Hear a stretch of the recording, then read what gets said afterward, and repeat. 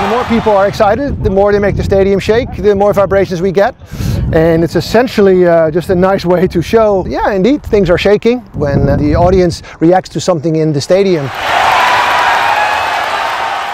All this is a small, we call this a geophone, this little thing over here that measures the up and down motion of the surface of the earth, in this case the building that stands on the earth. But there are now many hundreds of these around the world. This really took off. You see them all over the world. There are all people like me who bought these things, installed them, connected them to the internet.